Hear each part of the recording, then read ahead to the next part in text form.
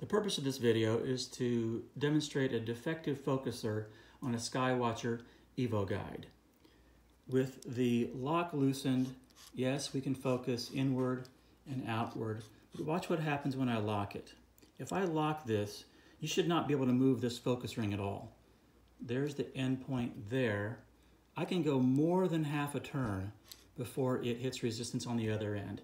That's more than a half of turn of slop in the threads. And the problem with that is if you are trying to focus on something and you go past that focus point, in order to make it change the other direction, you have to go more than half of a turn before you start making a difference again. There's no way you could hook this up to an automatic focuser or just be frustrated trying to get focus back and forth. Once again, if I lock it, I should have no slop. This should not move at all. There's the end point that way, more than half of a turn this way. This is a defective product.